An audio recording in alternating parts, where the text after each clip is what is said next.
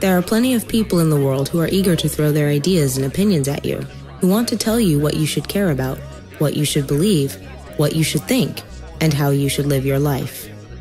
But this is not that. Instead, the purpose of the mirror is to take you on a journey inside your own mind, to let you explore the inner world of your own thought processes. The mirror is not about what facts you know or how smart you are. It's about exploring what you believe, how you see the world, and why. An interactive process where the way you answer certain questions determines where you will go and what you will discover next. In here, you are the scientist and the subject. You are the doctor and the patient. In here, you will decide what is true and what is false, what is right and what is wrong. But be warned, while digging into the inner workings of your own thoughts, you may discover things you didn't know were there, things that may make you uncertain and uncomfortable. So the first, and perhaps the most important question, is this.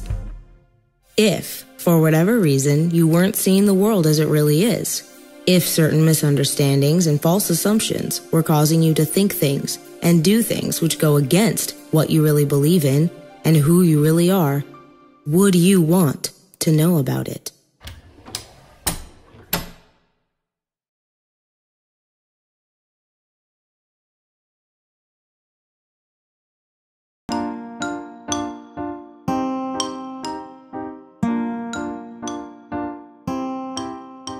Hello, everybody, and welcome to Peaceful Anarchism on the Voluntary Virtues Network and theconsciousresistance.com and theseedsofliberty.com. So today I have Amanda Rachwitz, the Dragon Anarchist. I have been trying to get her on for the past few months. She is like a slippery fish. She's more difficult to get on than Larken Rose, so don't even try. No, you can try. Oh, God. You can try. Okay, it's not that difficult. Parents, it's the internet. No. So she's got, you can find her on Facebook as Amanda Rachwitz, but also her Facebook page is The Dragon Anarchist, and also her YouTube channel is called The Dragon Anarchist, and you can find her on thedragonanarchist.com. So give her props for consistency. I want to talk about some topics like the mirror, the project that she's helping Larken with, and also maybe, if you could talk a little bit about Larken's approach to psychology. I remember you saying about how he focuses on psychology and how to talk to statists because it's different than talking to people who are logical and then and have arrived at their position through logic and reason, and then people who have not and have just arrived at their position because of indoctrination and growing up in the culture.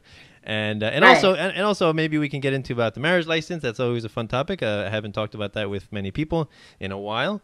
And you're also a big gamer, right? So we'll get your take on that. So Amanda, thanks a lot for coming on the show. You're welcome, and I'm happy to be here. And I'm sorry it was semi-difficult to coordinate with me. I actually hope to have that not be as true going forward. I do want to be more available.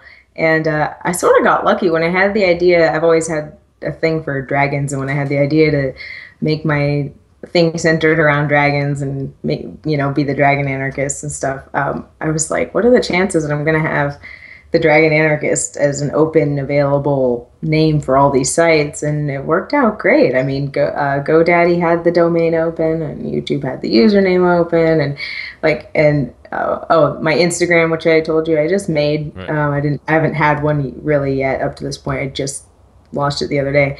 And that was an available username. And so on not a single thing anywhere have I had to add a weird extension to that or add numbers into the website or, whatever. But I haven't had to do anything weird. Like the name is just out there and available. No one else has it. So it's because you're just weird. That's why nobody thought of it before. You're like, you're right. The first one. How many people are like dragons? Anarchy. Clearly those go together. Clearly, undeniably.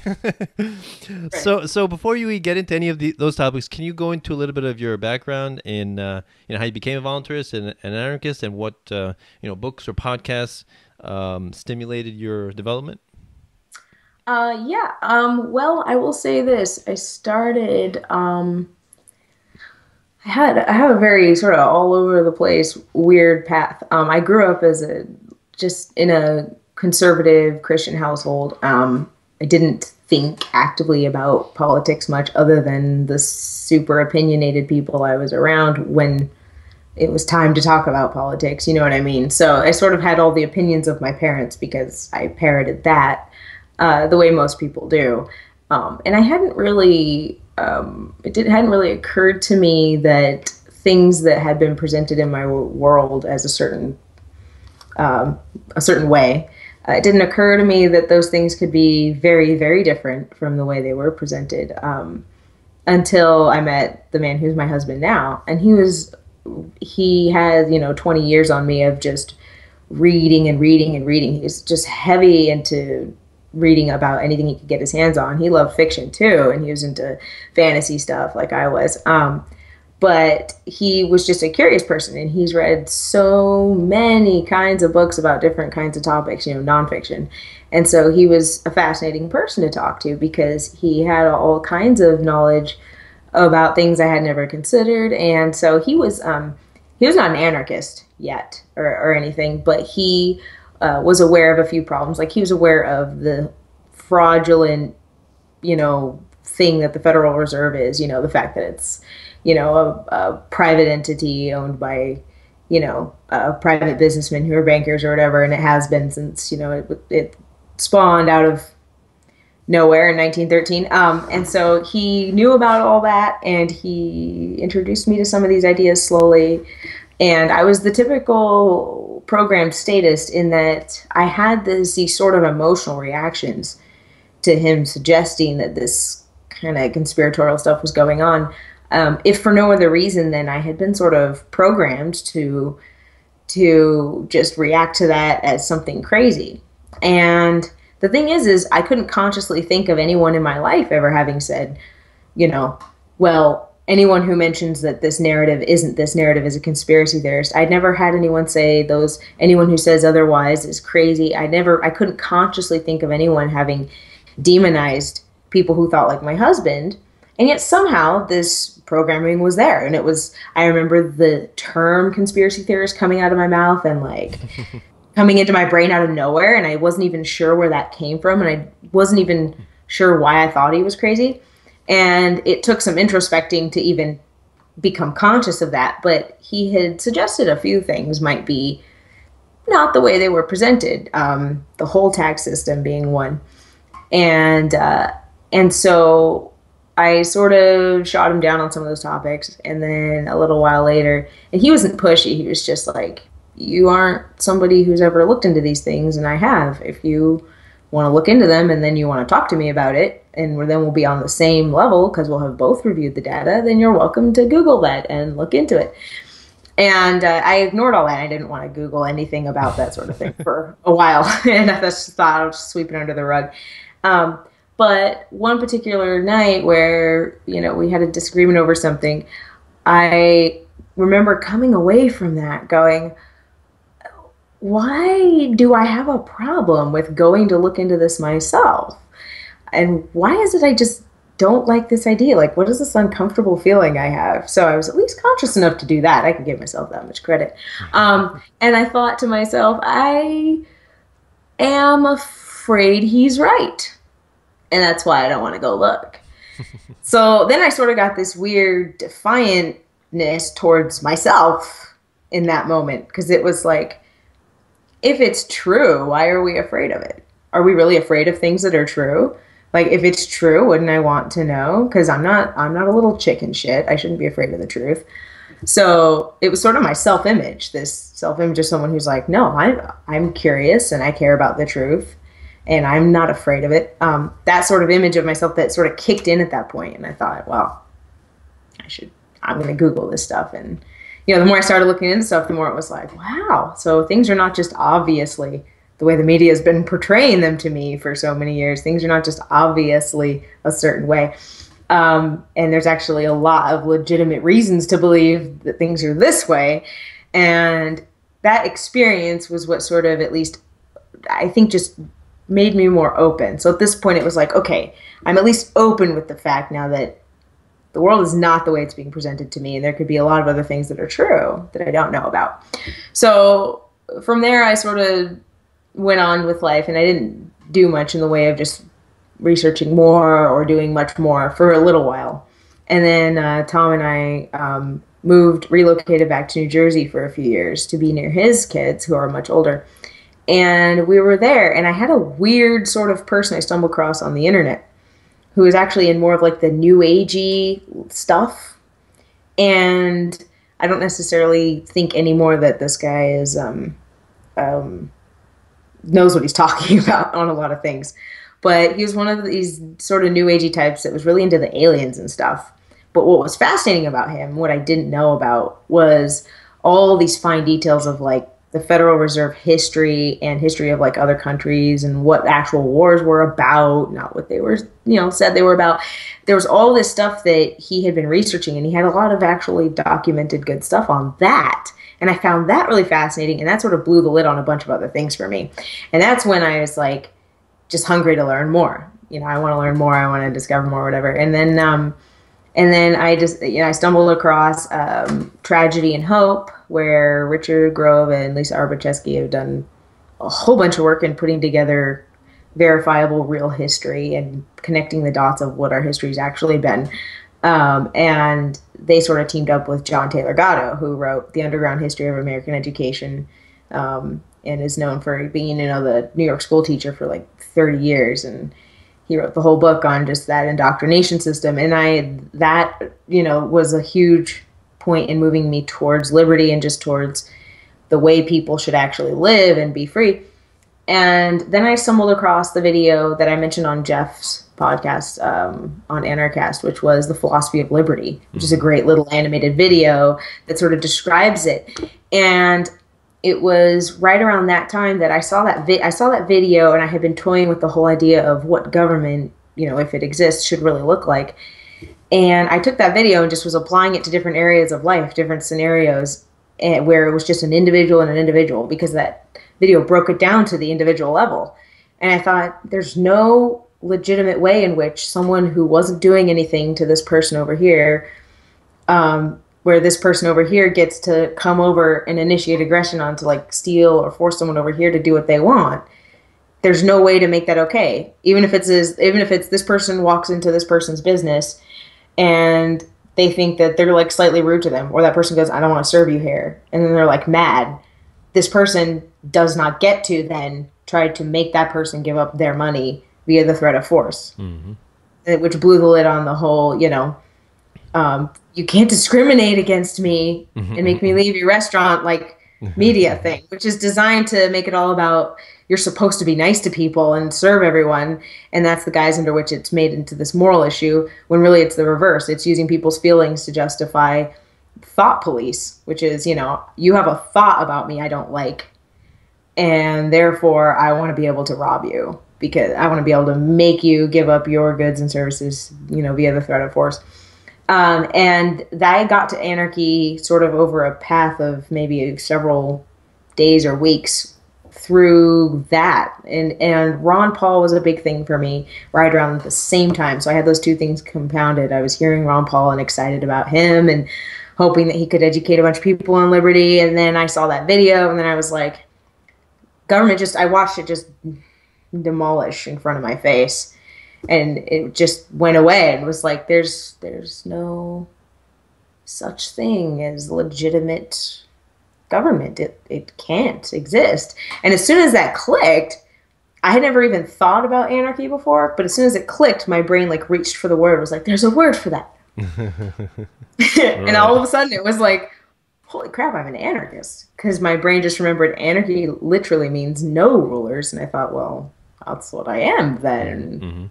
And I even sort of philosophically understood that was the correct term to use, because even though it had been turned into chaos before, I thought, well, that literally just means no rulers. And I've just discovered that there's no such thing as a legitimate one at all. So I guess I'm an anarchist. And then right at that time, I stumbled across a video of Larken Rose, and I thought, well, this guy puts it in like idiot-proof speak. And like, and I was just excited because I was like, you could just say these things like that way and people will, and it just makes so much sense. That's amazing. And so, and from there it was just, gradual, just more and more and more, and getting more curious about who else was out there, who else was talking about this stuff, linking up with people online, and, you know, same story a lot of us have. So that was me, just average everyday statist who hadn't really thought about anything.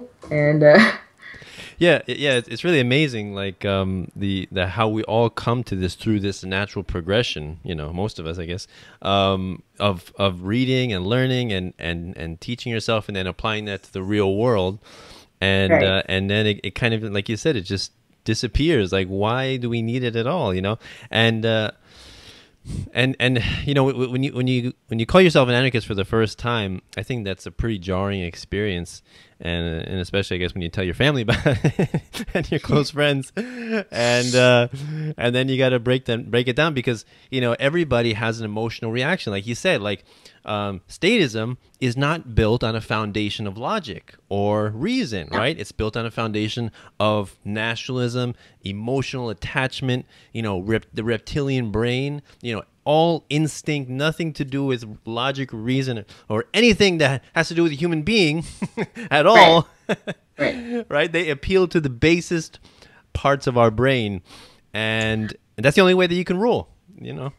Yeah, and I think too, the part that's the base part that is, I think, it's sort of weird to say this, but brilliant about the notion of government. And I don't mean the piles of ignorant minions that are most of government. I mean the people who, you know, are more like the businessmen that are at the very, very, very top, that are the people that would be sociopaths to their grave to try to control other humans, that know exactly what they're doing. And those people, like the people that started the New Education Foundation, that was a big part in developing American compulsory schooling, to make that all about turning people into obedient soldiers. That those people, they're brilliant in this one sense. They understood that the base need for a sense of security in human beings, which is a naturally good thing, because it's our sense of security that helps us our desire for security that helps us survive. But it's playing on that to try to increase that to this unhealthy degree. See, there's a billion unknowns in the natural world, and those unknowns and those risks that in a way are always a threat to our security are also the things we have to go out and interact with and learn about and be out in it in order to grow and expand our knowledge and our influence and the kind of person we are and enrich our lives. We have to go out into that scary world. And so if our need for security begins to get so high that it's trumping our ability to do anything in the world, like learn and discover and innovate and do any of those things, then that desire for security has become an inhibitor that's like a mental health issue almost, because it's too high. And the reason that it's too high is because our fear is too high. And so the whole idea of government spawning at all comes from some humans who were smarter than your average burglar, your average mugger, or whatever, in that they thought, how do I get what I want from people in enormous amounts of just material stuff and just their time, and how do I suck everything I want away from people and control them long term without the immediate consequences of them defending themselves against me? Like the burglar doesn't think about the immediate consequences really of that person in the house who might try to defend themselves and might kill the burglar. He's just focused on the short term of, I just want to meet this need right now by force. He's not planning for the long term. A sociopath that wants to control people goes, how do I train people to see me, the burglar, as their protector? So that they will give up everything, because they will be convinced that I'm protecting them from the scary stuff out there, and the boogeyman, and the guy that's down the street that's the scary sex offender. So, oh my gosh, I need to, like, this guy needs to protect me and make a bunch of rules that everyone has to follow and surveil everyone. And that's what it does. So it's twisted in that it actually takes a naturally good thing humans have, which is a desire to survive and to have some sense of security, to, you know, build a home that can at least provide for that day-to-day security from the elements and have food and expand our, level of living to provide certain levels of security, it takes that and it just magnifies it to an irrational degree so that humans don't even live. We don't go out and develop ourselves. We don't innovate. We don't take any risks.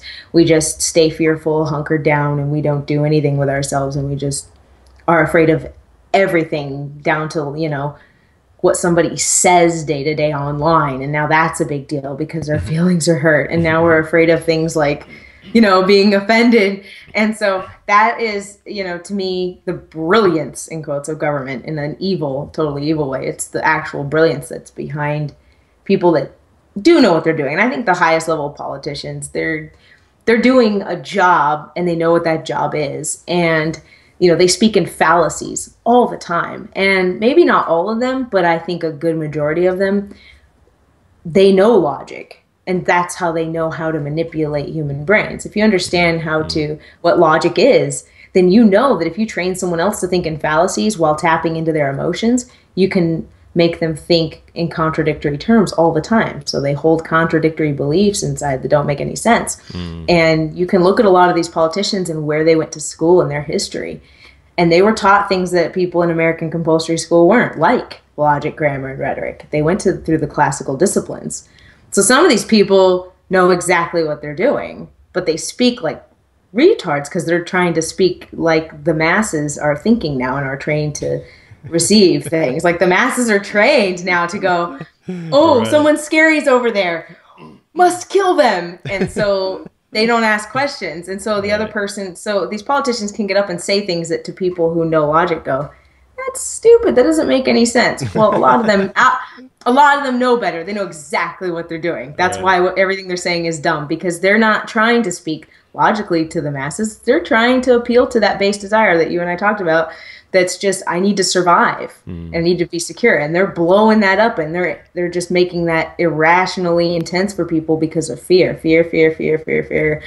And so government is just this thing that turns our desire for some security into this irrational need to have freaking padded walls around us. And that's why people are statists. It's not even because it's not because they're necessarily violent or they really just want to go around hurting their neighbor all the time. It's more because they think defensively. Like they think, well, everyone else is out to get me, so I need the state to protect me from everyone else that's out to get me. Yeah, so that's why you all that crap. Reminds me of a Mark Twain quote. It's easier to fool someone than to convince them that they have been fooled, right? And the bamboozle is the lie is the first thing that we have to recognize and overcome. And once you overcome that hurdle, everything else kind of falls into place and it becomes much easier to look at the world a little bit differently. But before you do that, before you question your own upbringing, your own indoctrination, you can't progress to the next level. So so yeah, in going along with this, can you talk a little bit about the project, The Mirror, that you and Larken are working on? Yeah, I think first and foremost, what I really want to stress is how much this project absolutely, totally needs to be just constantly funded. I really hope that there are going to be some very interested, liberty-minded investors that will love what Larken is trying to do and understand it, and that'll be at Acapulco too, because I tell Larken almost every day, I'm like, if I had $1 million, I would throw it at you so you could do this, because what he basically has to do is create an interactive computer animated world that's basically a really huge if-then chart. So there's a million questions, well, not a million, but a lot. I'm just exaggerating for effect here. Million questions that it's going to ask someone, but it's depending on their answer, depends on where the questions are going to go. Or it depends on, so if they answer yes or no to this, then it's going to go over here. And, if you imagine like a novel's worth of writing that way, in addition to the fact that he's working in one of the most complicated software programs out there, that it's open source and free, but it's so complicated to use that most people give up before they get started in it. He's working in Blender, and then he's doing this while he's not, it has to be free. It's something that for it to work and for it to spread and get to the most people, he doesn't want it to cost anything. And so he's getting no return for this thing. And it's going to, and he's doing, as far as programming and animation, he's doing what would normally take, like if it were the length of it and the content of it, it would be like what would normally take a hundred people maybe on a team, combined with, programmers and animators, like you would see for a movie, to tackle what he's doing because of the content, the length of it, and the work involved. But one guy's doing it while also trying to stay afloat and pay bills and take care of things, which is actually, a lot easier said than done. And he's constantly, if he has to constantly focus on trying to survive, which a lot of the time he does, he can't put as much time as he wants to just be, to just hunker down and work on this. So, it could take, if it doesn't get serious funding or enough funding or whatever, it could take years. And it's such a massive project. He's one guy doing what, would take a lot of, normally like a team of 100 people to do.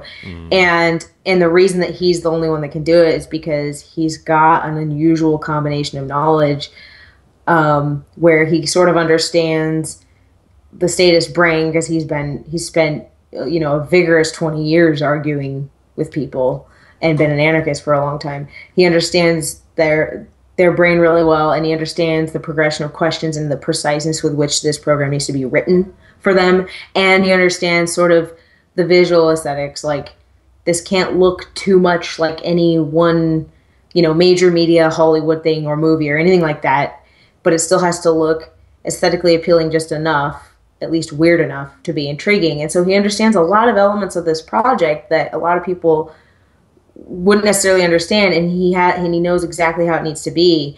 And so it's also not one of those things that can be worked on by multiple people, really. It's like it really has to be fully designed by him, because he's got exactly how it needs to go in his mind. So it's like he's going to take a long time to do it. Now, if somebody threw a huge amount of money at him so that he could, take care of bills and everything like that and live and just pour all his time into this for a good while, then it would get finished that much sooner. But because it's such a massive project, it's hard to see like the light at the end of the tunnel right now and even guess, especially when he doesn't have a lot of funding. Now that I've been really close to the project and I talked to him so much about it for hours and hours, and I've worked with recording on it or whatever, I really believe in the project. And I mean, really, there's so many ways in which it's genius, and I really believe he knows exactly how it needs to be, and he can totally do it.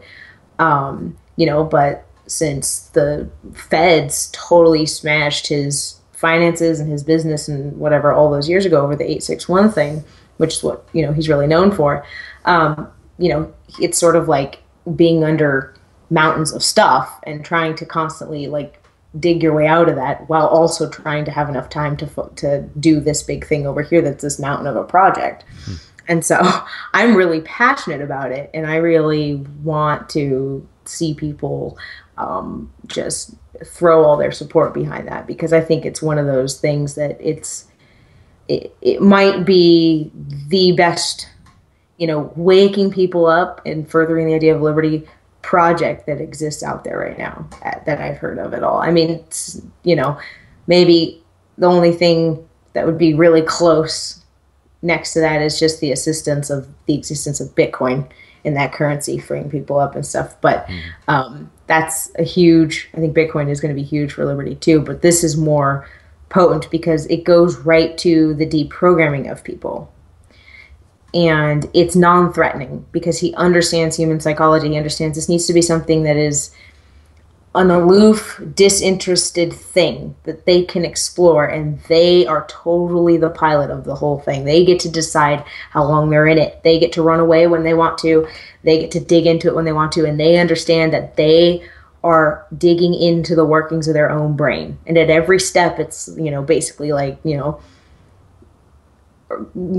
to intrigue them enough to want to go on, but also just let them know, it's up to you. Do you want to go deeper? Do you want to discover what you really think and how you really see the world? Do you want to uncover things that are not consistent? That's why in the trailer, one of the very first question is, if the way you see things are not how things really are, would you want to know? And they can start with like yes or no. And so it's their choice to, you know, jump in. That's why it's the mirror. It's their choice to take a look at their own brain. And it's not about anybody's opinion and anything. And it'll be one of those things that it shows them what they've done along the way. So they'll be able to look and go, okay, these are the answers I've given. And they'll be able to, and it'll be able to show them, you know, here you said this. And over here you said this. And they can look at their own mind and see, that didn't line up with what I said over here. So I'm contradicting myself. Which is it, kind of a thing. But in a non-threatening way the whole way through, and in this way that leads them very carefully. So the idea is that if they finish it at all, other than choosing to just, you know, sort of quit or back out or whatever, and they don't want to go to the end conclusion, if they really finish it, then they're basically an anarchist by the end of it. So well, real quick, so how far in the question tree does the program call the person a racist? I'm just kidding. I'm just kidding. Oh man. Yeah, that's here you said this. Here you said this. Some might call that no. One of the brilliant things about it, and I don't even know fully how Larken's going to pull this off, because only he understands how it's got to be, and he's the one working on the project. But one of the things is that the program at no point will the narrator. At no point will the disinterested narrator who's guiding them through the program assert anything, like make us claim, like tell them anything about what they think. Do you even econ, bro? Like right, like because the whole point is that it has to hold their natural defensiveness and their belief that they're basically a good person and that they're right. It has to hold that in mind at all times, at the forefront of what the program's doing. It has to remember nobody wants to feel like you're trying to go, you're wrong. And so that's the other thing that's tricky about it. And that's why the more I understood the program and then what he wanted to do, the more I was like, okay, one, this will change the world. All it needs is a good marketing program behind it once it's done.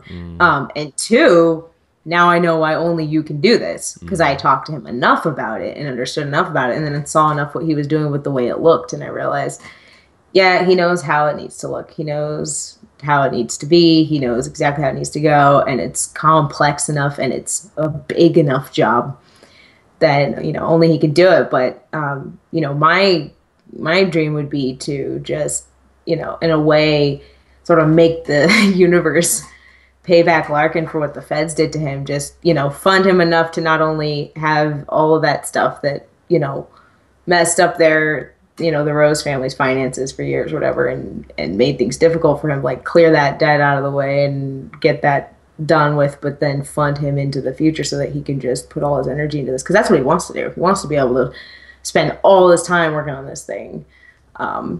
But, it's hard to do when you're also the provider for the family and you're trying to bring in enough to pay, expenses and bills and things like that. So I'm really excited about Anarchist because they're going to be, Jeff Berwick and also Nathan Freeman's like the event coordinator and stuff and organizer for it. They're just getting together a really awesome group of people.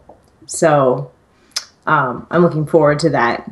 And I do think that that's going to be a place where people want to be. I think if you're interested in liberty and if you're interested in actually affecting real change in the world, then it's going to be a really exciting place to be at Anarchist 2016 this year, because there's some great people that are going to be there.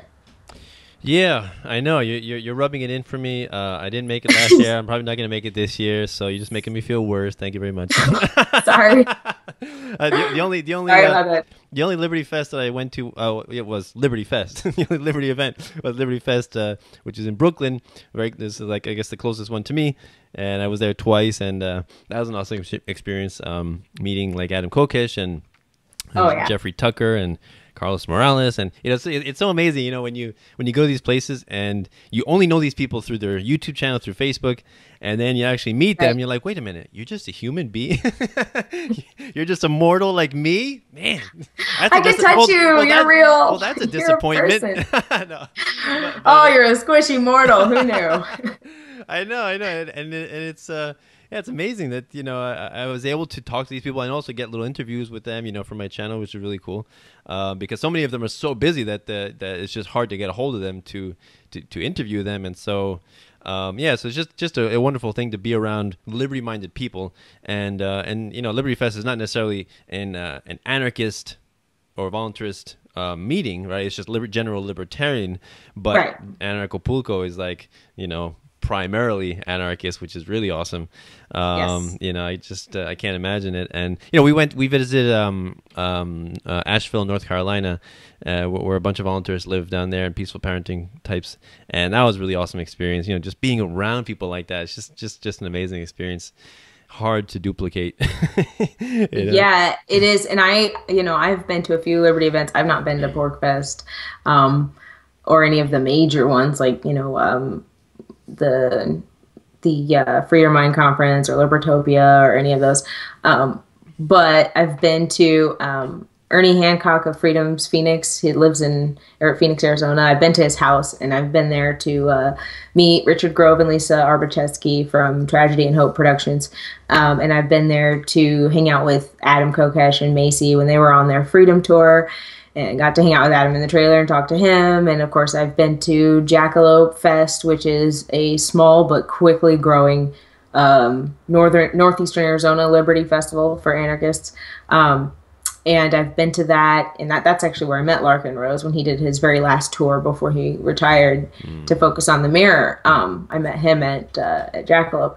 And every single time I've been to around these people in general, all of them that I've met, it's just been some of the highest caliber conversation that I've ever had. I mean, I meet like nothing short of interesting, intelligent people there who are a pleasure to talk to, who are kind, who are really open, who are curious, who are just innovating and ready to come up with new ideas, ready to jump at anything. I've watched anarchists so often show up with cash in hand at places, and they just throw their money at anyone that they think is doing great and is furthering the idea really well, or has some great idea. I watch them slap money into each other's hands. Like they walk the talk, and they are passionate, and they love meeting new people, and they're just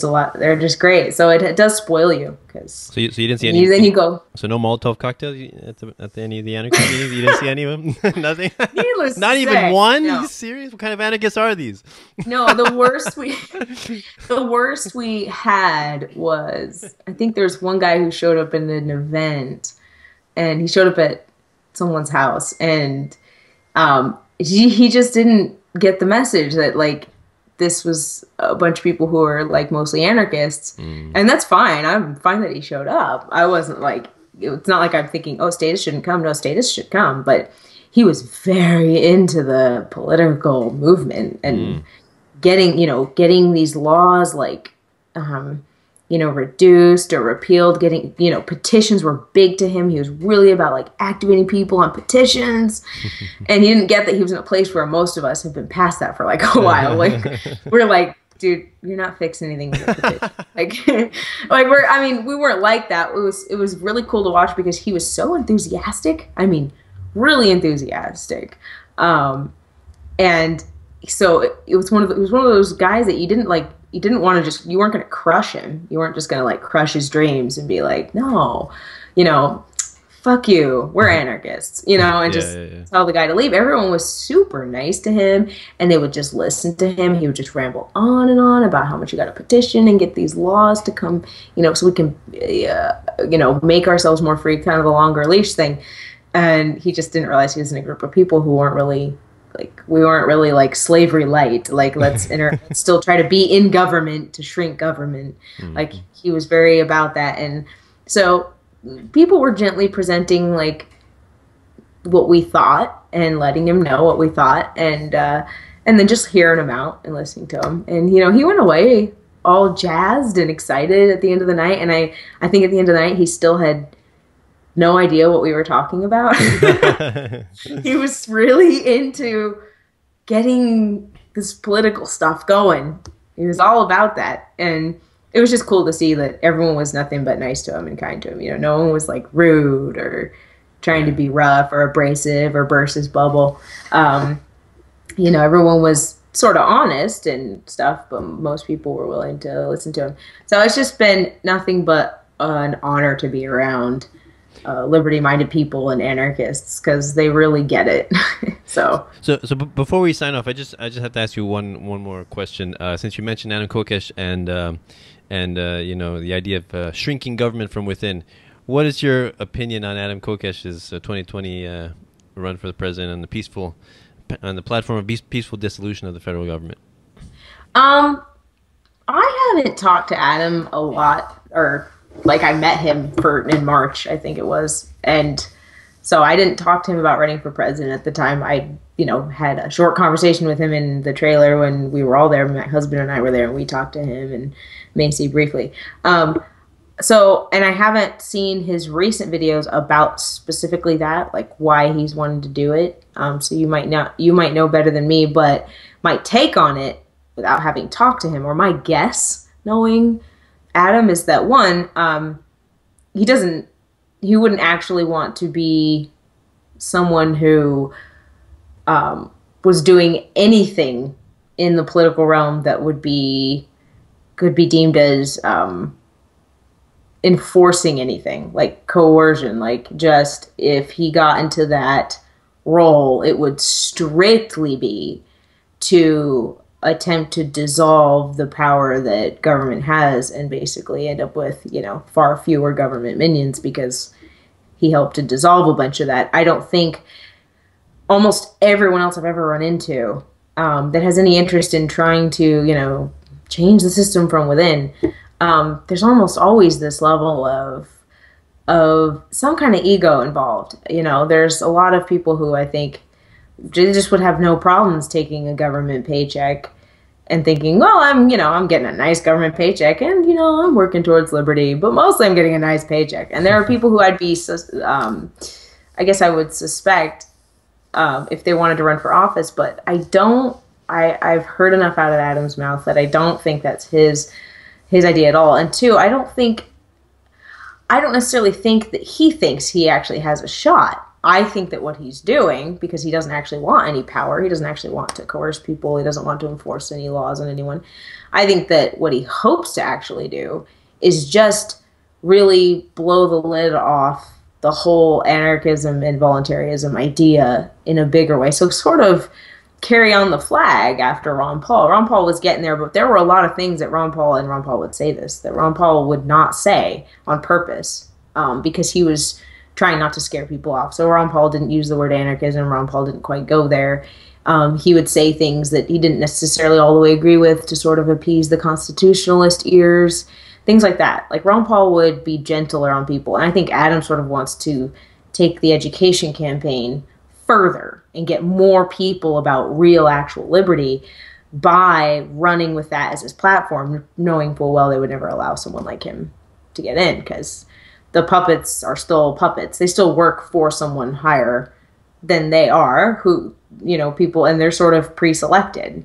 So someone who's actually got, is going to put a bunch of them out of work is not someone they're going to really let in if they can have anything to do with it. And since the same, people that, own the banks that also are in bed with and own government, since those same people that are in control as always have been, I don't see Adam going anywhere. And I don't know, maybe Adam really thinks that he has a shot. And then if he did actually get the presidency, then he would actually try to, successfully dissolve the federal government.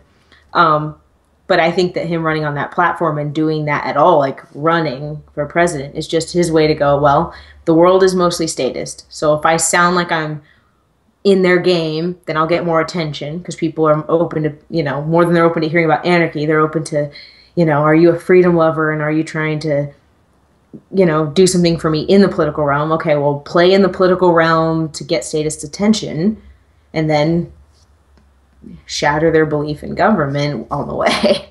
And I think that that's the only way in which I would say, well, okay, I guess I'm okay with what you're doing. Like, I don't think there's a moral issue there. And I think that's what Adam really wants to do. I don't get from the guy that this is like an ego thing, or like he really, truly thinks that being a politician can be a good thing in any way. I don't think that that's what he wants to do at all. So that's where I'm at on it. But again, I haven't actually sat down and like talked to the guy about, where do you think this is going to go? And, are you okay with, what if you somehow got the job? That does mean that temporarily you're getting this government paycheck, but do you think that's a problem if you're going to dissolve huge branches of government and then stop a bunch of coercion going on in the world? Or, I haven't had that conversation, so keep that in mind. I don't really know where he's at with that. I just know what I've got of the guy so far and what I imagine he hopes to do with it, because I know he's a smart guy. Yeah, I think I pretty much agree with you with that, and I think he's definitely more along the educational route, like Ron Paul, I don't know if he actually thinks he's going to get elected. I don't know, but I think he can do more good. Just I guess the same reason that Jeff Berwick said he was going to run for some office, right? Just for the educational purpose. But yeah, so like you said, like if he actually does get into office, I would actually be frightened for his life because I don't see them reacting well to him saying, "All right, you're out of the job, you're out of the job, you're out of the job," like thousands of people, tens of thousands, hundreds of thousands, or millions of people out of the job, and then people on welfare, the check stop. Like what? People are just gonna say, "All right, I guess I don't have any more welfare." I don't know. I don't see it being as that easy. So. Right. And I think, people saw what happened with Ron Paul, all the total corruption and obvious just bullshit that was pulled off by the GOP and others. Like, it was so clearly and evidently controlled and just manipulated by people that had the resources to manipulate the whole thing and make sure he wasn't going to get very far.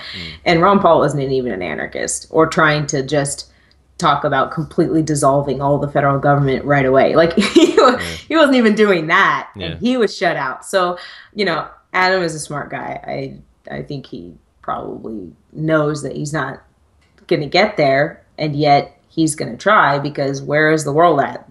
Most of the world is in politics. So get their attention by being in politics, and then, and then try to inch by inch get closer to a world that's much less coercive, with much less controlling freaks running around in the world trying to enforce stupid laws.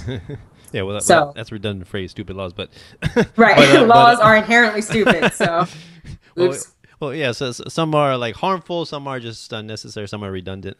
But yeah. Well, one thing I'll say before we sign off is Adam's book Freedom, and when he said that it was banned by the Department of Justice or something, right? It's banned in prison, and I mean that's just an amazing thing to think about. Like, we're in the digital age, the age of the internet, right? With like Pirate Bay, and like you can download anything, and a book is banned. What? Right?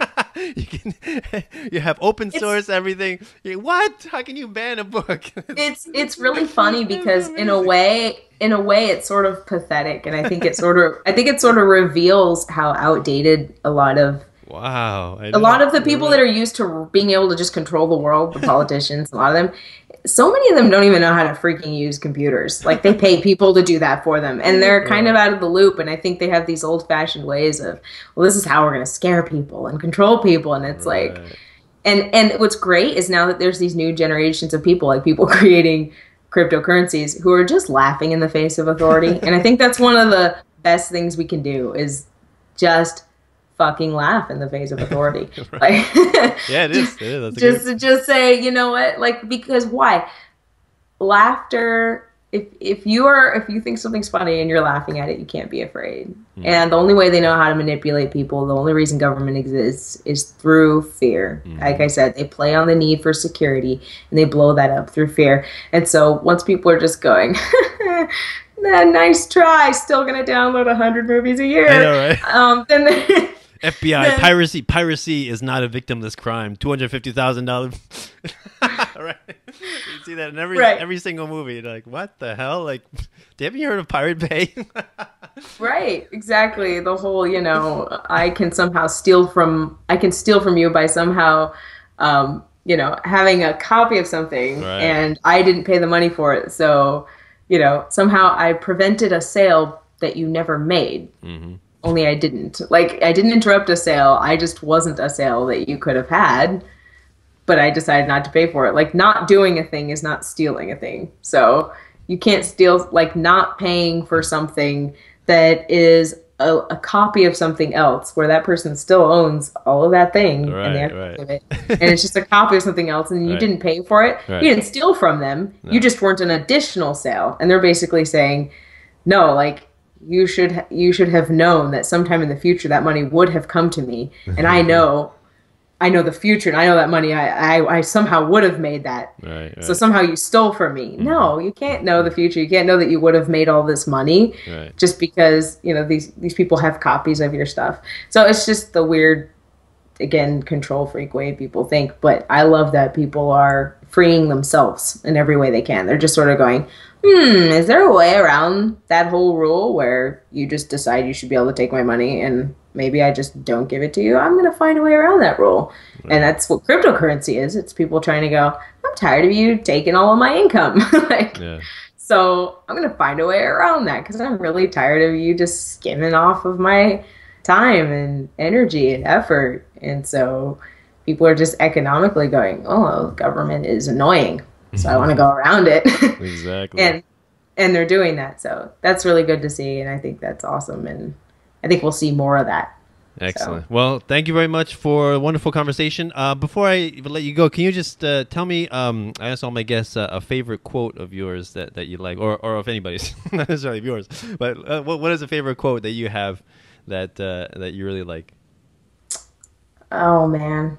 I don't even know if I can say one. Mostly because I don't ever like quotes that are short. Really? I don't like, not many. I mean, there are a few, but I will say, I think it's Henry David Thoreau's quote where he says that, I'll just paraphrase it, but it's that the root of liberty is in disobedience. So the obedient must be slaves. Right. And that's one of my favorite quotes out there because the biggest, I think, mental fail of the program Statist is the belief that somehow obedience is this good thing that we should be really training people to be. And that's just one of the most wrong things people believe. Yeah. Just wrong. So I think that's maybe my favorite short quote. A lot of the other quotes I have, I admit, are like wordy. It's like a paragraph by Larken over here and a paragraph by Lysander Spooner. And I always find stuff and I end up liking the section of words and that. So I can't like quote these one-liners like quickly. I can sort of paraphrase their thoughts.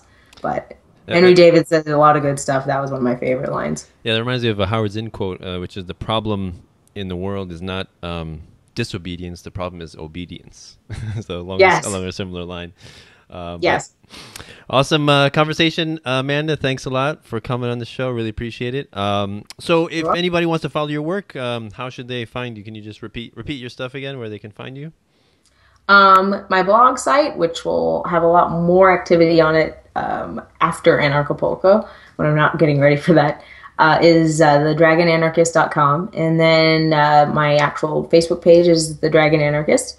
And my YouTube channel is The Dragon Anarchist. And then I still have room to add friends on my personal page, which will include, other statuses not related to liberty, like my other life stuff too. But it's Amanda Rachwitz.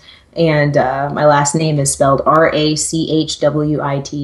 So it doesn't actually look like how it sounds. But that's how you can get a hold of me if you want to friend me. I'll still add people.